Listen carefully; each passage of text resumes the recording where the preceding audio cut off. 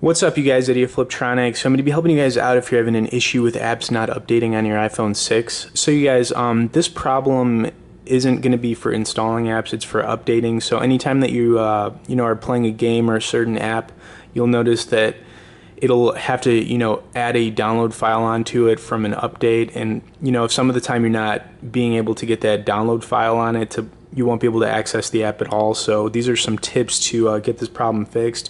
One thing I always recommend is restarting your iPhone. This can work if there's an overheating issue going on with your iPhone being on for 150 to 200 hours straight without being turned off.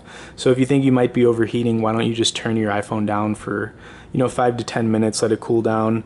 Another thing you want to try is signing out of the App Store if you're logged into it, and then restart your iPhone. So log out of the App Store if you're signed in, and then restart your iPhone. I've had luck with that one in the past.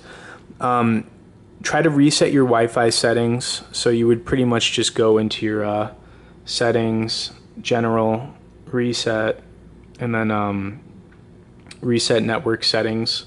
And then you could probably try to restart your iPhone too. You could pretty much do the same thing with your modem and router if you think it might be a Wi-Fi issue. Obviously, you can also update to the latest iOS if you're due for an update.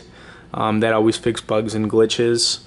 One last thing you guys could try is factory resetting your iPhone. I would leave that as a last resort, but if you've tried everything else and you're still having issues and it's with multiple apps, not just one app, then you might want to try that. Just back up all your stuff on iTunes, iCloud, Dropbox, or Google Drive.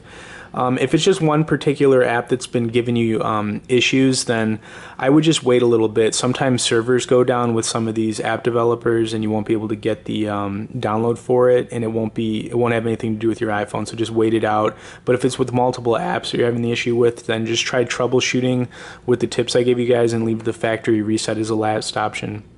As always, you guys, thanks for watching this video. Please like it, stay tuned for more, and be sure to subscribe to our channel.